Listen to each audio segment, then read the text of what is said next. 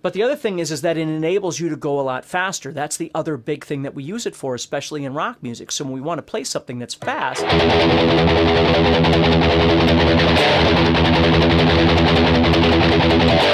we can do that.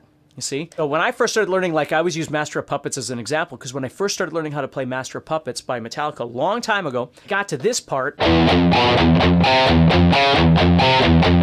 if you know what that is, and I couldn't play it down, so I played it alternate picking, which is hard enough on its own, but that's how I learned how to play it, was with alternate picking. And I remember somebody telling me, well, you're not supposed to do that because Metallica picks everything down. I was a punk because I didn't play it with down picking. So I took offense to it, of course, and started playing, learning how to play everything faster down, which I am glad that I did. So again, that's one of those things, is sometimes you have to make the choice in your comfort is king element. If you really want to learn how to play something and you don't want to wait 6 months to play it, maybe you'd alternate pick it.